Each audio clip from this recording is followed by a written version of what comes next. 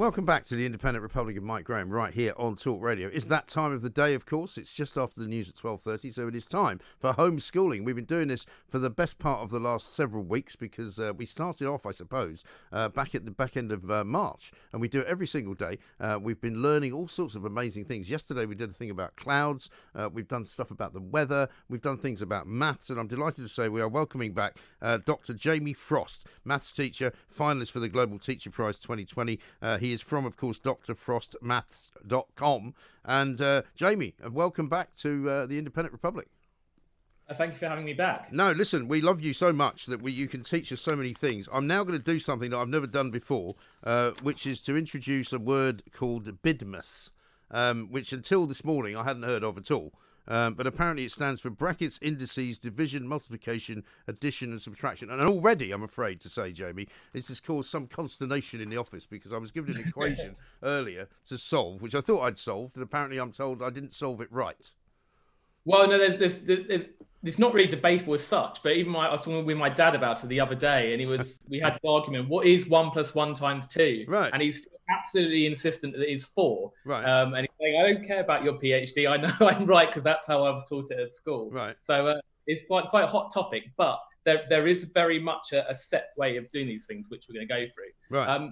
Just to give you some intro into this, if I was to say, let's go to English actually. So if I was to say, I saw the monkey with my binoculars, how would you interpret that sentence? How do you mean? I'd assume that you saw a monkey quite far away by looking through some binoculars. Sure, but there's actually a second interpretation. It could be that some monkey stolen your binoculars and you saw the monkey with your binoculars. Oh, I see. Okay. Right. Well, I suppose that depends on what sort of a crime-ridden place you live in, if the monkeys go around stealing binoculars. Yeah, so you can see there's a degree of ambiguity. Yes. And there's two things going on here. We've got syntax and semantics. Right. So syntax is effectively the grammar. So how are words in the English language allowed to come together? And both of those interpretations are syntactically, they're grammatically valid. They're both valid, but one is probably more semantically plausible than the other. And semantics just means the meaning. How do we interpret the actual words? Yes. Now, with maths, we don't want that kind of ambiguity. With an expression like 1 + 1 × 2, we want there to be a set way that we actually interpret that expression, so that if we were to put it into a calculator or a computer, we know how the computer or the calculator is going to evaluate that. And that's why we have to have these rules, a grammar, if you like, which, as you correctly described, is called BIDMAS. And that's basically the order in which you do the various things in expression. So I've conveniently written it here for you. And I understand that, well, obviously your listeners won't be able to see this, but at least you will be able to. Well, the people watching YouTube can see it, don't worry. That's true. So BIDMAS, as you correctly said, we've got brackets on the top. And that means if you do brackets in expression, you have to do that first. So I've written at the top, do first. And then as we go down, indices, that's just a posh word for powers. So things like squared, cubes to the power of, that kind of thing. Okay. Yeah? Right. And then on the next level, we've got division and multiplication. So if we see any divisions or multiplications, we do those next. And then finally, at the very bottom, we've got addition and subtraction. So those are things that we do last. Right. Yep. Okay. So you see, with my English for me is much more my subject than maths is, right? So quite often, those sentences that one sentence that you talked about, the monkey and the binoculars, quite often that can be changed depending upon the punctuation and depending upon the grammar, as you said. So this is, in a way, I'm assuming, kind of grammar for maths, is it?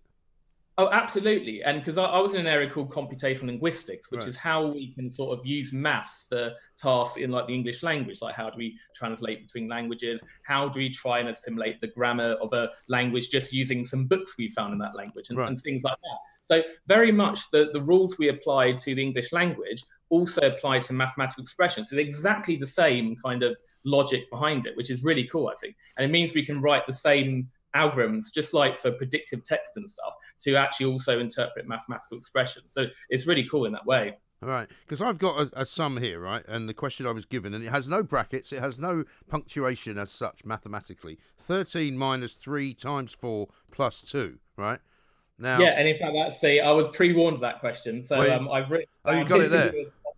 Yeah. So we'll start with the easy one. So we've got the top. Right. 1 + 1 × 2 at the top there. 1 + 1 × 2. Well, I think I'm with your dad on this one. I mean, isn't that 4?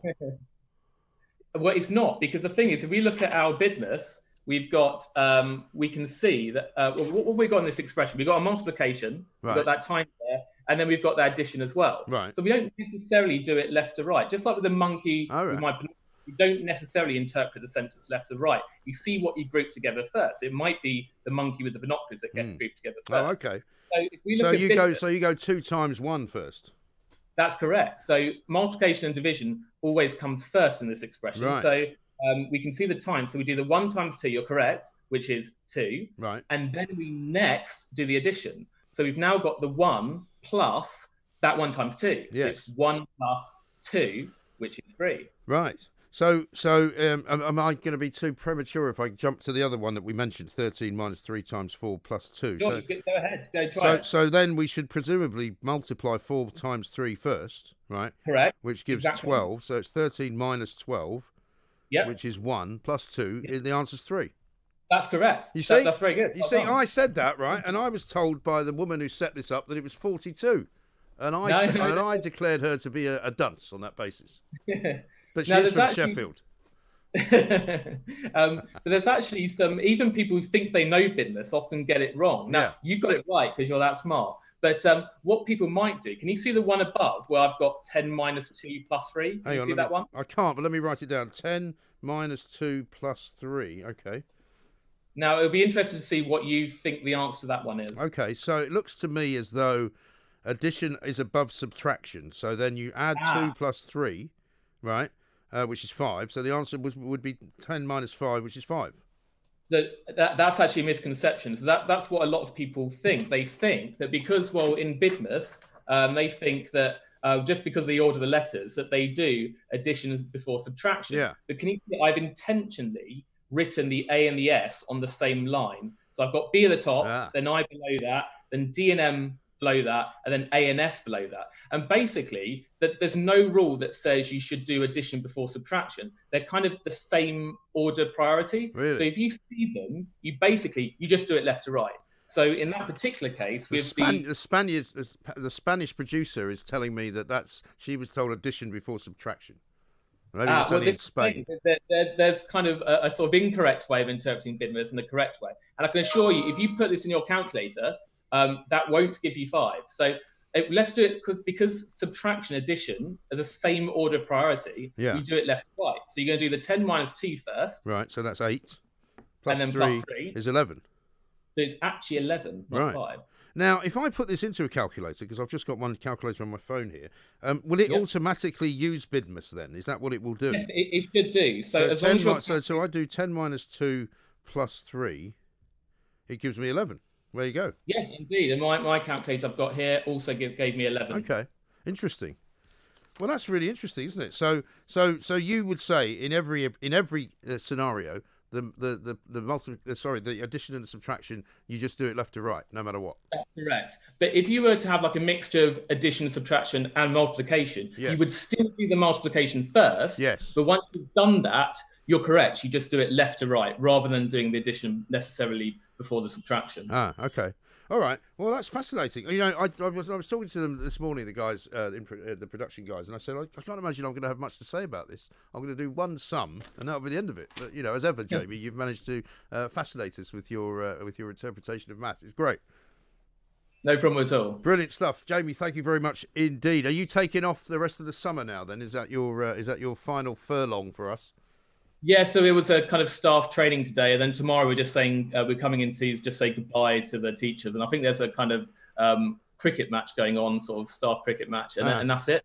Wow. Okay. Well, it's been a funny old year for everybody involved in education. So let's hope that when we come back in September, it looks a bit more like the normal world that we would want it to be. Yeah, I hope so too. Yeah, Jamie, thank you very much indeed. It's drfrostmaths.com is where you find Jamie Frost, maths teacher, finalist for the Global Teacher Prize 2020.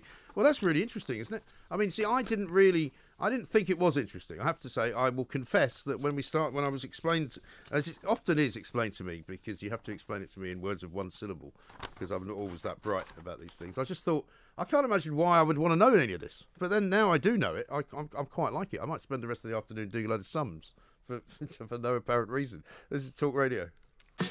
Online, on DAB, and on the Talk Radio app.